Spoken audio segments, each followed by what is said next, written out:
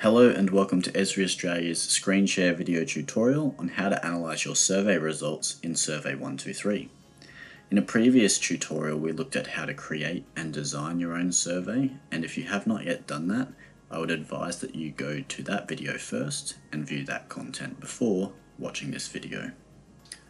Upon logging into Survey123 after your survey results are in, you can locate your survey in the My Surveys section, or they just pop up here on this home screen. You can notice that this was the one that I created in the previous video. How livable are your parks? And you can see that since that video, 6 participants have registered their surveys or have completed their surveys. So you can have a look at those, and you can open the survey if you wish by clicking on that link button too. However, we can go through and quickly get to our Analyze tab by pressing on the Analyze button just below. You can make changes again if you wished to your design, to your collaboration, and you could also look at your data. But we're going to begin with clicking on the Analyze button. It's going to bring up our survey results in a number of different ways. I'm going to swap this over quickly to column, and you'll notice that on our left side, or actually before that, you notice that we have our tab bar up the top here, where last time we were designing and we collaborated, and this time we're in the Analyze tab. And once we're in the Analyze tab, you can view these questions down the side. You can click on them to filter questions or to look at that particular question. But on our right, we have a number of ways in which our results can be displayed. And if we look here at the moment, all of our results are being displayed in column graphs to each of our questions. For instance, does the park have barbecue and picnic facilities? Well, we can see looking at this column graph that we have 3 parks that had barbecue and picnic facilities and 3 that didn't. And in case this is a little bit confusing, we also have our answers down below as both a count and a percentage. Now we can change the way that these results are given to us by clicking up in the top right here. We can access the results as a bar graph too, which is quite similar, just going horizontally rather than vertically. We can also access it as a pie graph, and notice that the count and the percentage are always there. And we can also access it on a map, which is linking to our ArcGIS Online account. And you'll notice here that we have our 3 red dots, which were representing yes, I think it was, if I go back here, yes. So our 3 red dots are representing yes, and our 3 blue dots are representing no. There were no barbecue facilities. The great thing about this is we can actually, this map is interactive too, we can click and drag around. We can also view the legend, so I didn't actually need to go back to pie graph. I could have clicked legend to see what those colors mean. And if we wanted to, we can actually change the base map too. So at the moment it's sitting on topographic. We could actually change it to satellite imagery if we wanted to, or any of these other ones. I'm going to leave it as topographic for now. And we can zoom fully in and fully out as needed. So there's quite some capabilities that are available to us, and these capabilities are available for each question. So you can see that at the moment, all of these questions by default show as a column graph to begin with, but you might find that depending on the question you're asking, some are better, the results are sometimes better suited to a column graph or a bar graph versus a pie graph, or versus that spatial representation in a map format. And you may recall that in that previous video where we created and designed, that we had some different types of questions. For instance, this question here, are public toilets available? If the answer was yes, then they were asked a follow-up question to describe the cleanliness of the public bathroom. And so we see that we only have 3 results for this question because only 3 of the 6 surveys recognise public toilets in the park. We've got a neutral and 2 very clean, which is a bit surprising for public toilets. If we scroll down, we have that star-based question where they had to rate the quality of the grassed areas, looking at things like length, colour, maintenance, etc. and we've got an average across the 6 parks. We've also got a breakdown of how each park fared. So we've got a park that was quite average on its, or below average I should say, with its grassed areas, and we had a couple of really highly maintained grassed areas. And if we wanted to perhaps gather some insights or some trends, we could click on that map button and see if locality has anything to do with it. And I can notice here that Brisbane is a capital city. Those 2 areas that were rated really highly for their grass, number 5s, they're actually in the inner city. So there's a little bit of a pattern there, whereas that 2-star is right out south, somewhere around Marsden and Logan, which is a bit of a rougher neighbourhood in the Greater Brisbane area. So we can start to gain some insights, identify some patterns and trends in our data by simply looking at the data displayed in different formats. And it's amazing how this column graph really comes to life when we use it in combination with the map and the spatial answers. If we scroll down again, you can also see that we had a question that required students or participants to take a photo of a hazard you've identified in the park. We can click each of these to enlargen them, and if we look carefully here, it looks like there's some kind of gurneying or water cleaning equipment that is out on the footpath.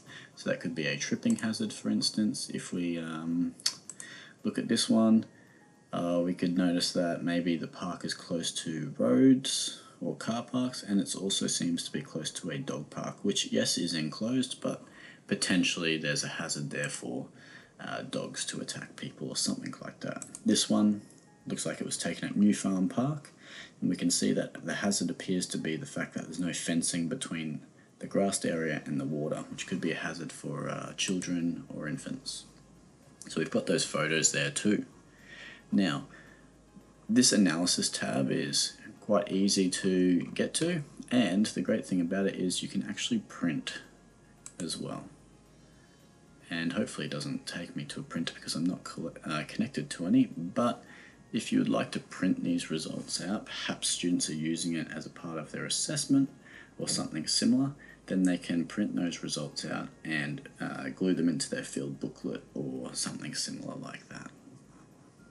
And we're not going to worry about it. It's taking a bit long to load, but it's fairly self-explanatory. I'm going to click on the data button now, the data tab, and this data tab is essentially, here comes my printing. I'm going to, there you go, you can save as, and it will save all of the results from all of the questions in a single document for you for printing at a later date. If I'm in this data tab now, I can see my results as a screenshot. So we don't have the tables or the graphs anymore. We have a really simple, well, we do have one table. We have a table that includes all of our questions and all of our answers to each question in one place. And it has our spatial representations too. And we can click on each of these, and it actually tells us or shows us the answers to our survey results down the side in this panel by clicking on that. And we can see them here as well. You can see that it's lit up in that blue color to show that that's the park that's been selected. But this is a kind of a one-stop shop, a snapshot of all your results right here. I will point out some other features of this data tab, and that's the export function. So you could export your survey results into a CSV file and various other files, Excel, shapefiles, etc. Or you could actually create a feature report from it. And I will not be showing that right now because printing of feature reports do consume credits, so 2.5 credits per survey record. So there's 6 records here, so that would take 15 credits from my account if I was to print those. But you can create feature reports from them, and you would have to set up a template and how you wanted those feature reports to be output, and then you can generate them. And there is also that tab there, that hyperlink there, to show how many credits your organization has, to see whether you can afford to do that. The great thing about Survey123 is that it's also compatible with ArcGIS Online. So if we go to our ArcGIS account, which I've already signed into, and we head to our Content tab, you can notice that all of your folders appear to the left in this panel. And if you scroll down, you should be able to find the survey that you've just completed and you've just had a look at as a part of our analysis tutorial. How livable are your parks? You're going to click on that one and it will bring up all of the files associated with that survey at the moment. And you ultimately want to work from the feature layers, and I'll just explain the difference between hosted and hosted view. And this one here, this hosted layer, really if you click on this one and you go through and look at it in the map viewer, it doesn't allow you to make changes, whereas the field worker version, the one with the view, would allow students, depending on the capabilities they're given, or you as a teacher, to be able to make changes to that data. For instance, if there was a mistake made, a geopoint was put in the wrong place, then you would be able to move that geopoint to the desired place. So it depends on what one you want to work from, but you can see that at the moment all it really looks like, if you look at this square box, is a couple of dots on a white background, because that's the feature layer. And each of those dots has latitude and longitude data, which means that it can be mapped onto the map in ArcGIS Online.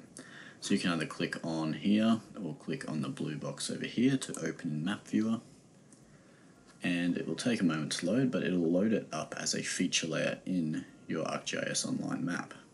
So at the moment I'm on Africa, but if I was to go to Australia, I would be able to see my field data. And I can go to Australia really quickly by clicking More Options and Zoom to, and it will take me to that map extent.